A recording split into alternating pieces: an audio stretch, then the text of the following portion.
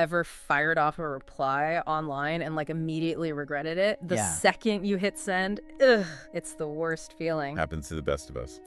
Well, good news, everyone listening. This deep dive is for you. We're talking about how to basically hit the pause button on those reactions, especially those like knee-jerk responses, when someone's just being negative online. Or worse. Ugh, the worst. So we're diving into mindfulness, but in a way that like actually helps you deal with those, what do we call them in the notes, passionate online discussions without like losing your Right. So your source material, it jumps right into this whole pause idea. And basically it's about noticing your feelings before you hit send. Which, okay, sounds kind of simple, maybe even obvious when you say it like that. So what's the catch? What's the source material missing, you think?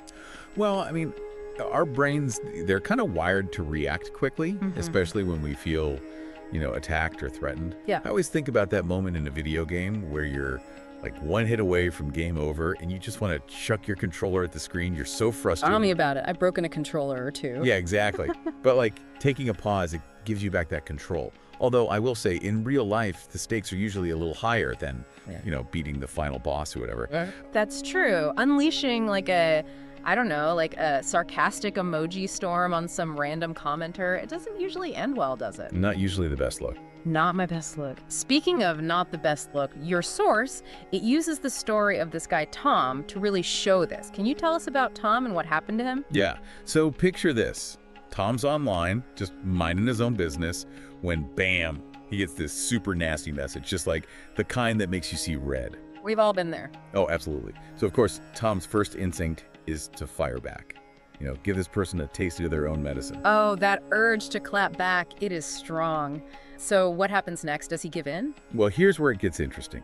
He remembers this whole pause thing. So instead of, letting the trolls win, he takes a breath, like actually steps away from the computer for a few minutes, lets the anger subside. Wow. That takes some serious self-control. I feel like this is where that whole fight or flight response comes in that we always hear about, right? Exactly. And, understanding the science behind it can actually be really helpful. When we encounter something that feels like a threat, even online, our amygdala, which is like the brain's alarm system, it totally freaks out. Starts sending out stress hormones like cortisol, and suddenly we're in survival mode, ready to fight or flee, even if the threat is just like, bad grammar in a YouTube comment. So you're telling me my brain basically processes a mean tweet the same way it would process, like a bear attack? Well, okay, maybe not exactly the same, but you get the idea. The point is, pausing, it interrupts that whole automatic hair trigger response. It gives the prefrontal cortex, which is the part of the brain that's like, in charge of thinking things through, making good decisions. It gives that part of the brain a chance to catch up. So instead of like accidentally starting a Twitter war, Tom takes a breath, calms down, and he just ignores it. He does. And you know what? He feels this wave of relief wash over him. Like he's so grateful that he didn't get sucked into this pointless online argument. And honestly, I think that right there, that feeling, that's what this whole technique is all about. It really makes you wonder though, like those times when you don't pause, when you react instantly, what's going on in your brain then? Is it possible to train yourself to kind of like be more aware of those moments, those physiological responses? It totally is. And that's the exciting part. The more we practice hitting that pause button, we're literally rewiring our brains, strengthening the pathways that are all about thoughtful responses instead of reactive ones. This has been seriously so insightful. Thank you. So to wrap up, what's the one thing you want our listener to take away from this whole deep dive?